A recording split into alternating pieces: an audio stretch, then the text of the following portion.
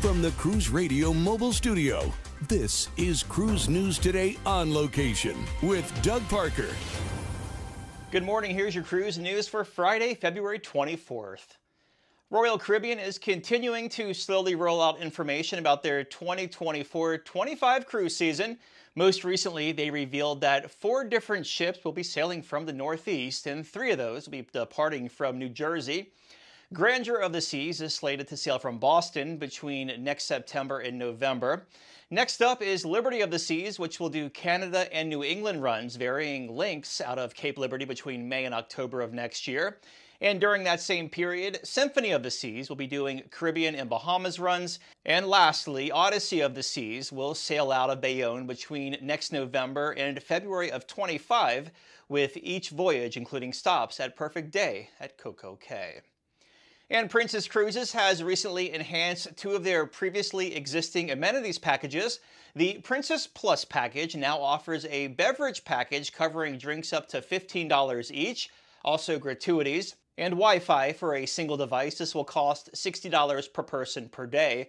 The Princess Premier package includes a beverage package that includes drinks up to $20 each, gratuities, and Wi-Fi for up to 4 devices, any digital photos taken by the staff, as well as 3 prints, 2 specialty restaurant meals, and some other things. This will cost you $80 per person per day.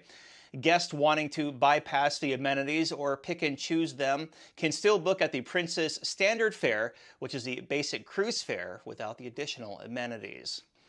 And the former Holland America ship Rhine has been acquired by the Greek cruise line Celestial Cruises. Originally built as the Rhine for Holland America Line and more recently operating for P&O Australia, the 1,260 guest Celestial Journey, that's the ship's new name, will undergo an extensive $21 million refurbishment to receive technical maintenance before entering service. More details about the ship will be revealed soon. And the photo of the week comes from Alan Myers of the MS Rotterdam, docked at Amber Cove, right there in the Puerto Plata region of the DR. It was taken in December. You can send your photos to doug@cruiseradio.net. Remember, all photos are subject to broadcast. And cruise line stocks were down on Thursday. Carnival Corporation down 1.3%, 10.89. Royal Caribbean flat, 71.71. And Norwegian down 0.5%, 16.75. Breaking news and industry coverage at cruiseradio.net. It's finally Friday. I'm Doug Parker with Cruise News Today. Have yourself a great weekend.